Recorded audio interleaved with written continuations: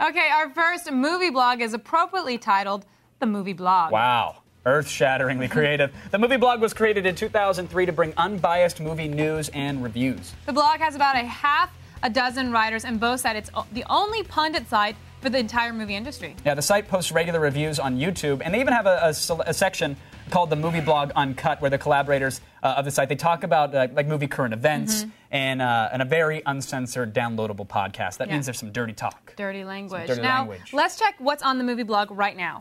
Yeah, a whole bunch of posts right now. Again, some of the language is, download Kung Fu movies. Okay, I don't want to get sidetracked. Kung Fu movies. We need to focus on the fact that this is Indiana Jones 4 video. It was leaked from the set.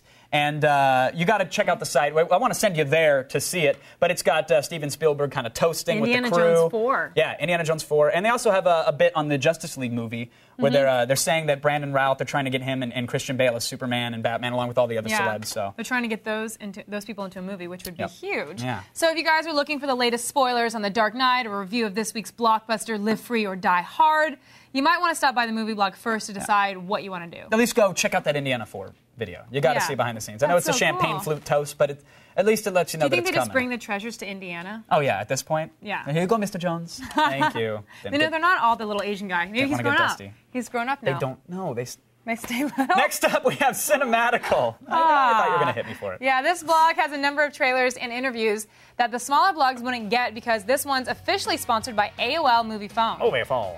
Cinematical is all movies all the time with updates every hour or as news hits the streets. Most of the time, they actually even scoop like major players like Ain't It Cool News or Dark Horizons with images, from films or breaking news in general. Yeah. They really get it the moment it's out. Let's see what they have now on the page. Here's the Cinematical main page.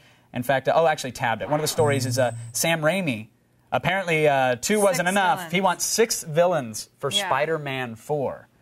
So I wonder where he'll get them out of the pages of Us Weekly. Yeah, the movie will be 14 hours long and only have 3.5 hours of emo dancing. And it'll break blockbuster ratings everywhere. Everybody will hate it, but it will make billions. And you'll still go see it and come back and blog about it because that's all you do. Angrily, though. Yeah. So if you guys like being in the know on all things movie related, make sure you add Cinematical to your favorites list. And finally, we have the personal blog of B-Movie God, Bruce Campbell. Yeah, here you can see Look at that face. He is stoned. Burn and notice. That is a MySpace shot if I've ever seen one. Here you can see what everyone's favorite snarky actor is up to by checking out his blog, where you'll see upcoming projects and even find out where you can actually meet the man in person. Bruce also regularly posts rants that cover a wide range of topics. You can find out how to get into the industry, what things that happen to tick him off in the news, or just anything random that he feels like spending bandwidth on. It's kind of like your blog. It's a blog, essentially. If you're looking for a witty yet informative look at the inside of the movie industry itself, why not get it from one of the greatest actors of our time? That's right. Huh? Make sure to check out his blog. But that's it for the watching of the blogs. For links and more, click your way on over to g4tv.com/AOTS. Attack of the Show, weeknights at 7, only on G4.